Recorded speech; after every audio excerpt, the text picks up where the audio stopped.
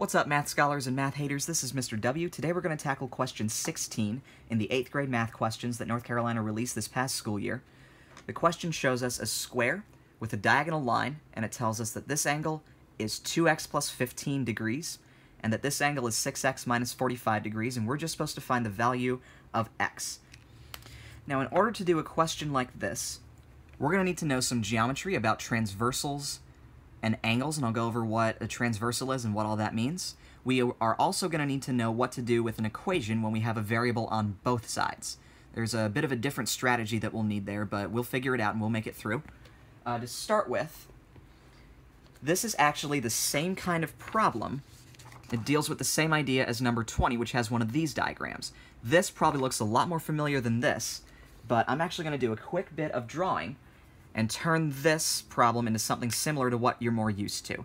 So let's go ahead and keep this line going, keep this line going, keep this line going in both directions, and remind us that these two lines are parallel, and now this looks a lot more similar. We just have the other two sides of the square in the right angle boxes.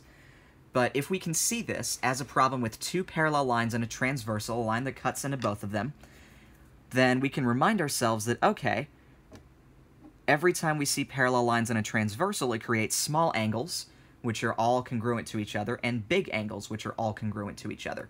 We have two small angles, so these two angles are actually going to be congruent to each other, which means that if I'm going to take this geometry stuff and turn it into algebra language, I can actually set up the equation of 2x plus 15 equals 6x minus 45.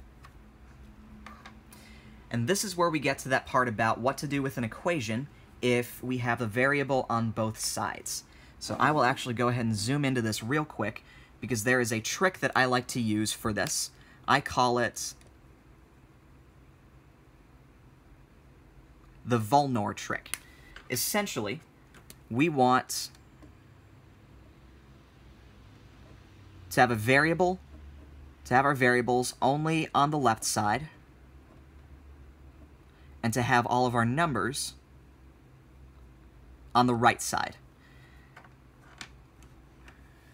So if I'm going to take this strategy and apply it to this problem, I'm going to start by getting all my variables on the left side. I see 6x on the right side, and that's the one I don't want.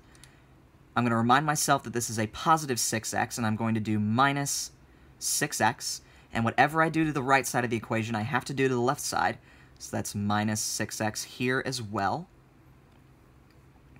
Alright, so now positive 6x and negative 6x are going to cancel each other out, just like plus 15 and minus 15 will when I work with my numbers, but that's a bit of a spoiler.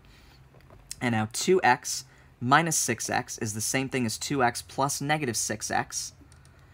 And it's at this point that I'm going to remember my rules for integers, and I'm going to remind myself that 2 plus negative 6 is the same thing as 6 minus 2, which is 4, with the sign of the larger absolute value of our two numbers. Larger absolute value came from 6, and 6 had the negative sign, so that's going to end up being negative 4x.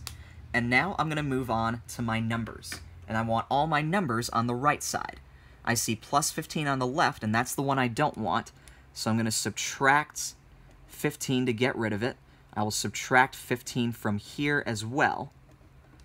Plus 15 and minus 15 cancel each other out. And now minus 45 and minus 15 is going to require us to use another rule of integers, which is where if we're already negative and we're subtracting money, our answer will have us add 45 and 15 to get 60 and keep the negative sign. Now the idea here, think of it as though you owe someone $45 and then you borrow $15 more from them. The amount that you owe is going to go up. So we add 45 and 15 to get the amount of money that you owe, and since that's still money that you owe, we put a negative sign on it. Now, at this point, I just want to go over what all we've done. We took all our variables and got them on the left side. We took all our numbers and got them on the right side. We canceled out a number from the left and a variable from the right. So we started with two terms on each side and ended up with one term on each side. As Thanos would say, this is perfectly balanced, as all things should be, a very applicable statement to math. So now that I know that negative 4 times some number equals negative 60, now all I have to do is divide both sides by -4, because -4x is the same thing as -4 times x, and we divide to get rid of times because those are opposites. -4 and -4 will cancel each other out, and I'm just left with x. And now -60 divided by -4. -60 divided by -4. This gets me positive 15. So after all that, I get an answer of positive 15 for my variable. So I come down to my gridded response boxes. Every digit in 15 gets its own box.